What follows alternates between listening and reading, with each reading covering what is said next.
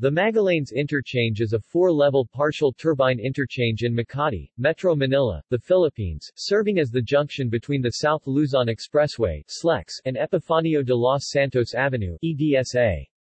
It is also an interchange between the two train lines of Metro Manila, the MRT-3, which is over EDSA, and the PNR Metro commuter, beside SLEX.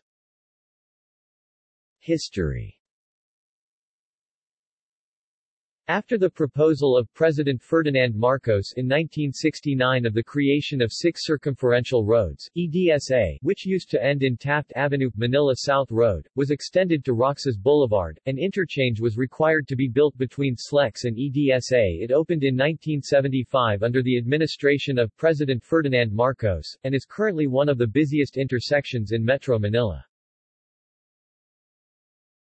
Feared collapse.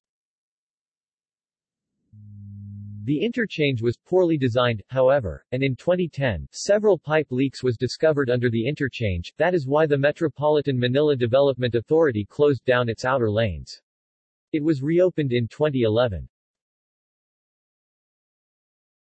References. See also: Epifanio de los Santos Avenue, South Luzon Expressway, Interchange Road.